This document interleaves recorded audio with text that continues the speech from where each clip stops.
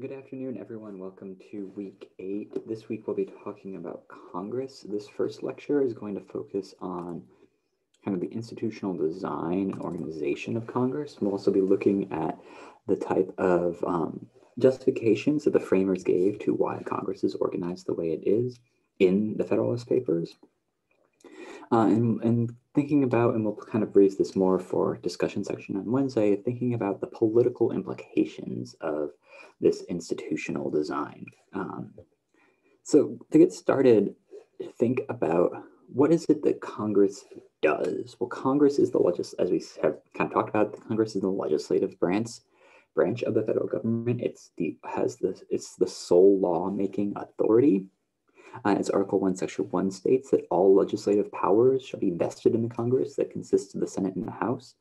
And this legislative powers, there's really three types. There are the enumerated powers that are listed in Article 1, Section 8. This is all of them.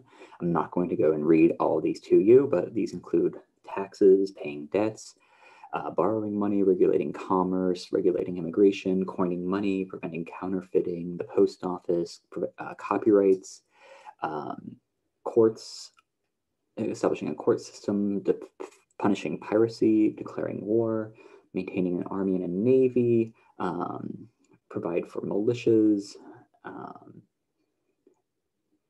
and have complete legislative authority over the District of Columbia, so these are the kind of explicit powers granted by the Constitution to Congress, but there are also implied powers that are necessary to carry out these enumerated powers. The last clause in Article 1, Section 8 is that Congress shall have the power to make all laws which shall be necessary and proper for carrying into execution the foregoing powers and all other powers vested by this Constitution in the government of the United States or in any department or officer thereof. Here, this is known as the necessary and proper clause, and the idea here is that Congress should have authority to make any laws that are necessary in order to do the things that it's required to do. So these are implied by the enumerated powers, and these are also inherent powers that don't have any sort of constitutional basis, but are definitional for what a government is, and these include controlling borders, expanding territories, defending itself against revolution. Now, we often think of the kind of Congress and the presidency and competition. The Constitution and the Federalist Papers both treat Congress as the most important branch of the federal government, but since the mid-20th century, for the last 50, 75 years, the executive branch has steadily encroached on Congress's authority, and there's a couple of reasons. The first is that the kind of complexity of policymaking has increased as the world has gotten more complex, the country has gotten bigger, there's just more going on, and that's led to increased deference to executive agencies, agencies like the EPA, the FEC, the SEC, the FCC. All these different executive agencies that are in charge of implementing policy, there's been greater deference to these agencies to kind of have more autonomy and engaging in policy. And then there's also been increasing deference as the United States has become more and more of a world power, deference to the executive branch over foreign policy and national security. These include things like the War Powers Act following Vietnam, but also the kind of post-September 11th authorization of military force, which is still kind of being used to justify the use of American forces around the world, well over almost 2 decades since 9/11. So if we kind of recall back to our discussion of the constitutional compromises, the Congress itself is a bicameral legislature in that it has 2 houses, right? That there is the Senate and the House of Representatives, but this actually goes back further in history too. We can go all the way back to Aristotle's mixed regime, that his ideal regime would have elements of both a pure direct democracy and an aristocracy, or a government that is ruled by the elite. And the division between the House of Lords and the House of Commons in England dates back to the medieval period. And so we can think about this as kind of extending much farther back in time. But why should we have a Senate in the first place? Like, what is the purpose of the Senate? Well, in Federalists 62 and 63, Madison gives us a series of reasons why we should have the second higher house that is distinct from the House of Representatives. The first is that they argued that having this additional hurdle that all legislation has to go through would better protect liberty. It's going to better protect the people, because any sort of aggressive expansion of federal power will have an additional check on it. It'll also work to moderate factions, especially because the Senate was going to be more of an elitist and more aristocratic, and less succumbed to the popular will. It was originally intended not to be directly elected by the people anyway, so it would be less affected by kind of factions and mob rule. The kind of idea behind the Senate also would that you would create a class of people with special knowledge of the law. They had longer terms. They'd be selected by state legislatures, not elected. So for their kind of higher education and specialized knowledge, because the Senate has longer terms, it would have more stability than the House of Representatives that is constantly turning over with elections every 2 years. And it would also create a kind of national character to the Union. The Senate, this kind of stable, long-lasting, elite, aristocratic body, would create a kind of unity among the different states. And if the Senate was necessary to kind of maintain long-term projects and consider the common long-term good of the country and not just the immediate electoral needs. So the kind of key idea here is the Senate was intended to kind of moderate the democratic excesses of the House of Representatives. So is this bad? Is this a threat to republicanism? Shouldn't we be afraid of the Senate? Federalist 63 goes through a lot of historical analogies to kind of argue that this is impossible. But the key argument here that Madison makes is that bicameralism, that the kind of democratic aspects of the House of Representatives here is going to maintain and limit the power of the Senate. They argue that if there's ever going to be a kind of aristocratic coup in which the Senate tries to take over power, that the people and the representatives with the people by their sides will at all times be able to bring back the Constitution to its primitive form and principles. Against the force of the immediate representatives of the people, nothing will be able to maintain even the constitutional authority of the Senate, but such a display of enlightened policy and attachment to the public good. That because they would always be checked by the House of Representatives and that the people's democratically elected representatives, that senators would have to kind of pledge themselves to the common good, or they'd lose any sort of sense of legitimacy or authority. So they kind of really believed that this bicameral system was going to create enough kind of checks to prevent the consolidation of power in the Senate, and that you wanted a more elitist Senate to balance the kind of dangers of mob rule from the House, but you also wanted the democratically elected House to kind of prevent the government from becoming an aristocracy. So if we're thinking about the institutional design of the Senate, there's lots of differences here. On the one hand, the eligibility requirements are different. In the House, you have to be 25 and a citizen, in 7 years, a citizen of the United States, and they are directly elected. Where in the Senate, you have to be at least 30 and a citizen for 9 years. And they were originally chosen by state legislatures before the 17th Amendment allowed for the direct election of senators. So why, according to Madison, do we have these distinctions?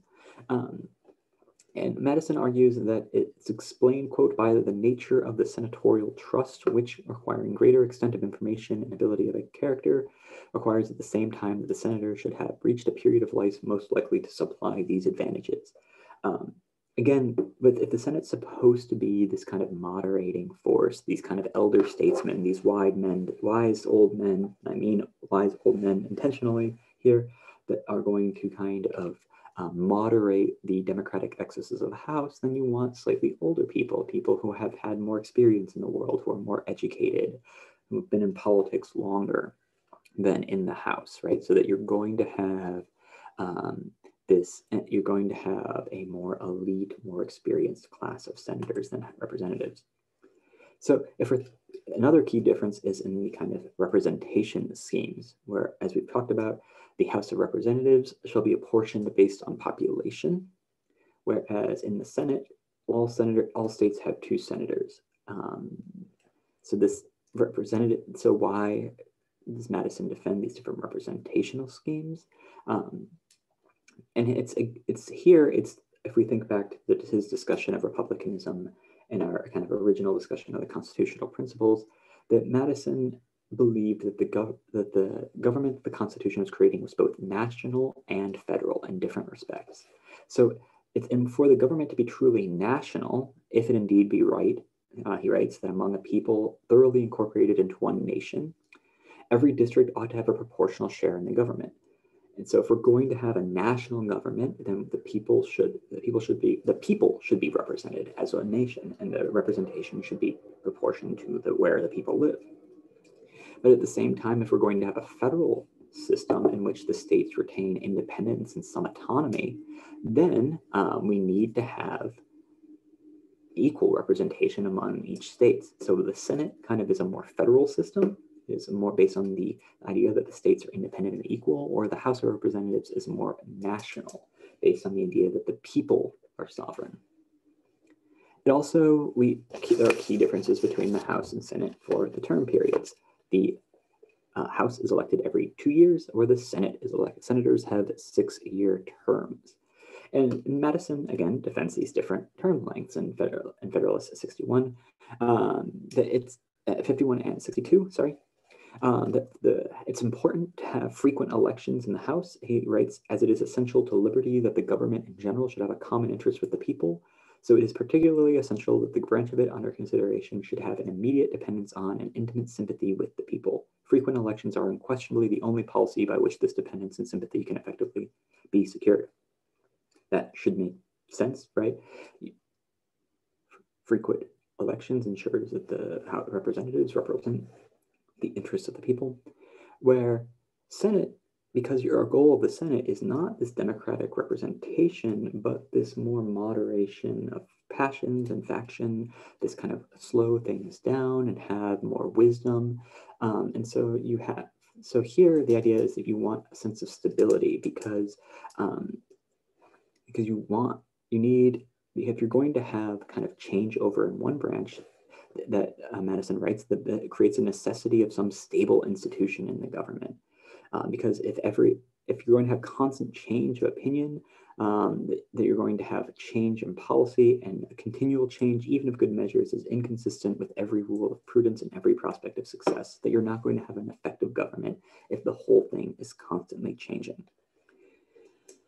So if we're thinking about the apportionment, that means we are going to have 100 senators, 2 from each of the 50 states. And according to law, the House is permanently capped at 435 members. And that means that every 10 years after the census, we get redistricting and reapportionment of senators based on, or members of the House based on shifts in population, right? And so you can see, this is from the 2010 census. Obviously, we don't have the effects of the 2020 census yet, but certain states, New York, Pennsylvania, Ohio, lost representatives. For other states, Texas, Florida, Arizona, Nevada, Washington, gained representatives. And in addition to kind of this reapportionment, we also have the redrawing of new district boundaries, which is done by the state legislatures. It's done at the state level. The states determine what the electoral districts of the House of Representatives are, and this can lead to the process of gerrymandering, or the manipulation of legislative district boundaries as a way of favoring a particular candidate, of drawing districts around particular communities and neighborhoods that are more likely to vote in one way or the other in order to protect certain seats as safe. And so we can look at the city of Austin here and how you get these weirdly drawn districts at different points in time, all kind of converging over the city of Austin, that create protections of different House seats. So why might this be a challenge? I encourage you to think about, but also think about, is there any instances in which gerrymandering could be defended as more democratic? The other challenge here to think about apportionment is that there's roughly one member of Congress for every 700,000 people in a district. Is that enough people in Congress to actually truly represent you? If there's one member of Congress for they're supposed to represent the views of 700,000 people, is that really even possible? And so when we're thinking about representation, we can think about representation in a few different ways. And there's two main models of representation. We've already talked about this a little bit.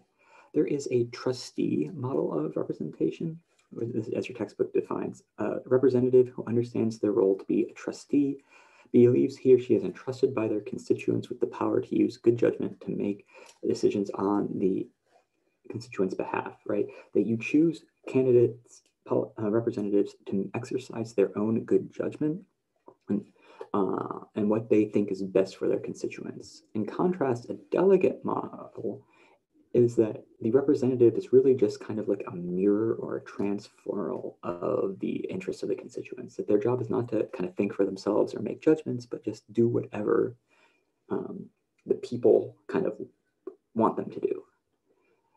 We can also think of representation in terms of descriptive representation rather than substantive representation. And here is we might be concerned of whether or not the racial, ethnic, socioeconomic, gender, and sexual identity makeup of Congress is representative of the makeup of the United States as a whole. And so if we're looking at the new Congress, if we're looking at the racial makeup, over 70% of the House and almost 90% of the Senate are white. That is not accurate in terms of the makeup proportion of Americans who are white, right? And that white people are overrepresented in Congress. There are only 3% of senators, and this with the Senate, it's easy. That's 3 senators are Black, 6 are Hispanic or Latino. And so that's not great representation there. We can also look at education level where it becomes even more striking. A third of the Senate and more than a quarter and almost a third of the House have law degrees. Most Americans don't even have a bachelor's degree, right? 3 senators have PhDs, less than 3% of the population have PhDs, but there's kind of an overrepresentation of advanced degrees. And then we can also look at religion. Catholicism has the greatest number of members in Congress, despite not being kind of the majority of Christian denominations in the United States. There are more Protestants than Catholics. There's only 3 Muslims and 3 Hindus in Congress, in the House of Representatives, none in the Senate. There's really no discussion here of atheists or agnostics in the Congress, despite there being large numbers of atheists and agnostics in the population as a whole. And so I'll leave the kind of question up to you in terms of like, is that good or bad? Is that lack of descriptive representation problematic for democratic representation? So do you feel that you're represented by Congress? And so we also get into this question of collective representation, which your textbook describes as the relationship between Congress and the United States as a whole, and that whether the institution itself represents the American people, not just a particular member of your district here. So we might think that we're looking at the institution as a whole, and this becomes a kind of challenge, at least according to the data. According to many polls, Congress approval rating is in the teens, sometimes even lower. So Congress as a whole, yet this doesn't seem to affect incumbency advantage, despite that everyone hates Congress, or the approval ratings of individual representatives. And this is known as Fino's paradox, that people approve of their individual representative, but they strongly disapprove of Congress as a whole. And so what might be the explanation for this? Part of this, we'll talk about next in the next lecture, that people the same behavior that gets partisan behavior that people hate in the abstract actually gets rewarded at the individual level. And part of it is it's always easier for individual members of the House or Senate or individual senators to say, oh, it's not me. Look at all the good things I'm doing for you. It's all these other people that are the problem. So if we're thinking about organizing Congress, we can think that Congress is organized by the parties who organize individual members into conferences, Republicans, or caucuses for the Democrats. And these conferences or caucuses, these party organizations have leaders, both the majority, if you're in the majority, if it's a majority leader or a minority leader, and whips who are in charge of kind of maintaining vote counts and trying to ensure that parties vote for the right vote decisions. The Speaker of the House is the only House officer mentioned in the Constitution. They have the ability to, the Speaker is the presiding officer of the House of Representatives and the partisan leader of the majority party and a representative of a single district. The holder of this position since 1947 is second in line to be president after the vice president. And so the Senate leadership, and the Speaker has a lot of power, and so does the Senate leadership, but the Senate leadership is a little bit different. The kind of is technically led by the Vice President who casts tie-breaking votes, but the Constitution allows for the Senate to choose a President pro temp, usually the most senior member of this majority party, who presides over the Senate in day-to-day operations. This is, despite its fancy name, usually a formal and powerless role, and it's the majority leader of the Senate who, like the Speaker of the House, controls what bills come to the floor, what the rules of debate will be, what the agenda will be. So whoever has the majority really has significant power over what Congress will do. Congress is then organized into different committees to engage in, to do its legislative work. There are standing committees, and these are also known as permanent committees, and these are the beginning of the legislative process, where bills are referred to in the first step of legislation. There are different standing committees in the House and the Senate. There are more in the House, but we have, there is no Rules Committee in the Senate. There is a Judiciary Committee the Judiciary is in both. The Ways and Means is in the House because all appropriations bills begin in the House of Representatives. But these are kind of the main policy areas. And so you kind of have a specialization of expertise and labor here for legislation.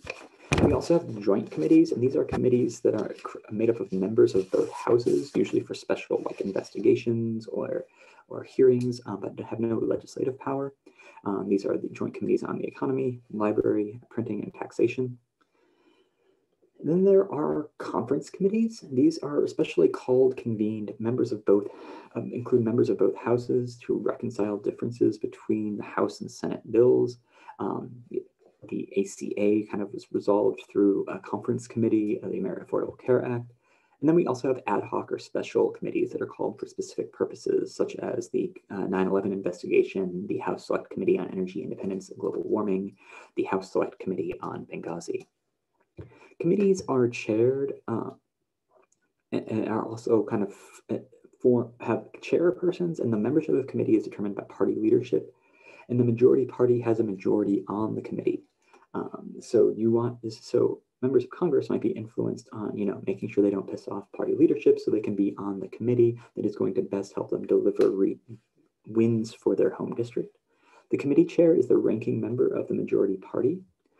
They control the budget. They determine the schedule for meeting and what bills will be considered. They can convene a meeting when members of the minority are absent. They can adjourn a meeting when things aren't progressing the way they want, right? And so kind of having a committee chair